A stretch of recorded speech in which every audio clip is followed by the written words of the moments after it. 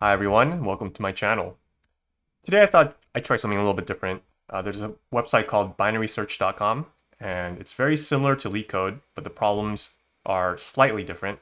So I thought I'd switch it up and try some problems here just because whenever I see the daily LeetCode challenge is something that I've already solved, maybe I'll try something else. So this problem is called binary search tree typo. It's a hard question. You are given a binary search tree root, which is almost a binary search tree except two nodes' values have been swapped. Return the original binary search tree.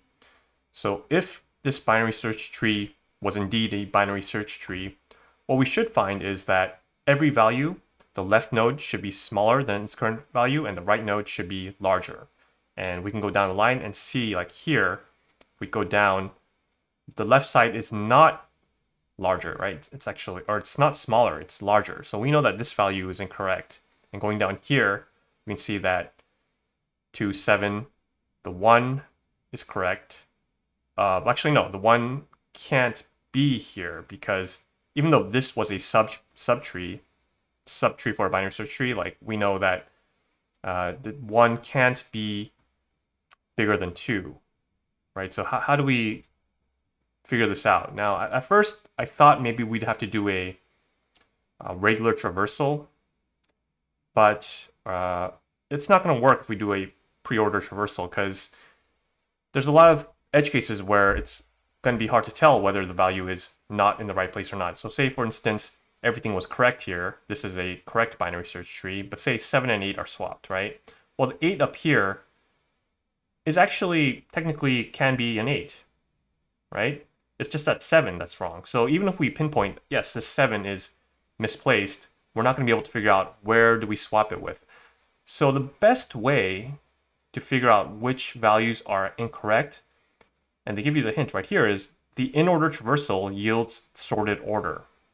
So what does that mean? Like, what that means is if we did an in-order traversal, if this was a binary search tree, everything should be sorted in order. But we know that 2 of them are not. So that means that 2 values are not going to be in the correct sorted order if we did an in-order traversal.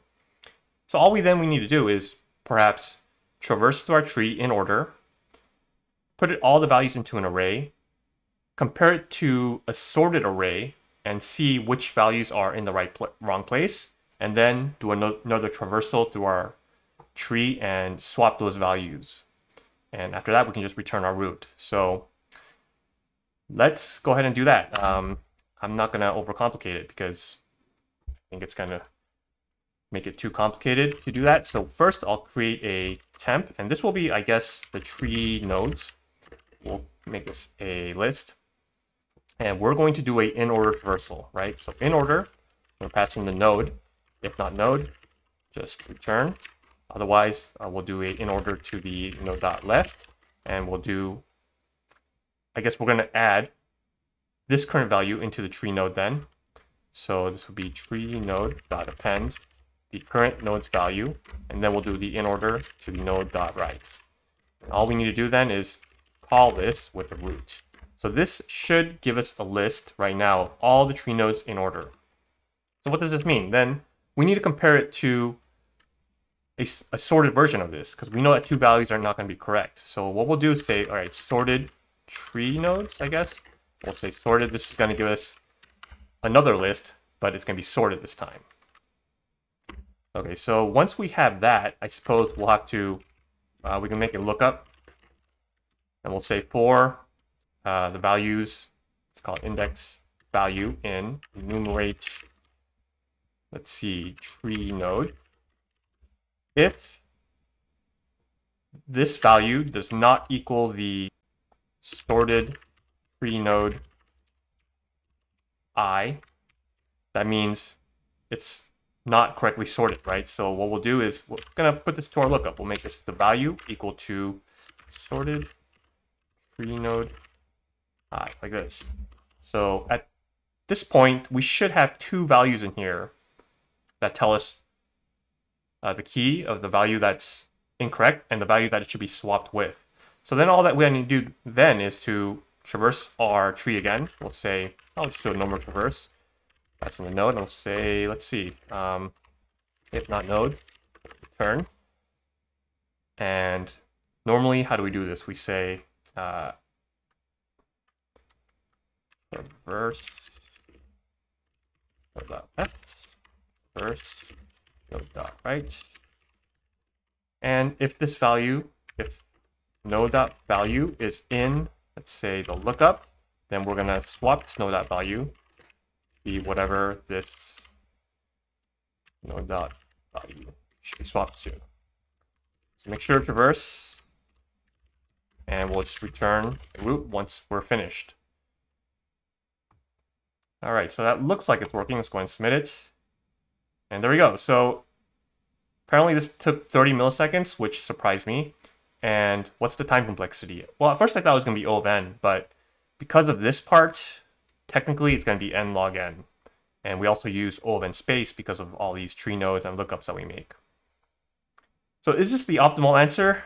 Well, all you need to do is go to the solutions, and you'll see very quickly that it is not. For instance, this solution here, very similar approach, but it's going to use O of 1 space because we will, instead of adding our node values into a list and sorting it, we're going to keep track doing a Morris in order, something I've never heard of.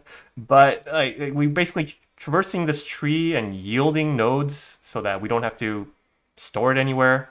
And what this is going to allow us to do is keep track of that last node, starting with the negative maximum minimum. And if we ever find that the order doesn't make sense, we store the left and right nodes, kind of like almost like a list. We're going to like swap it at the very end. We should have a left and right remaining, and we'll swap those.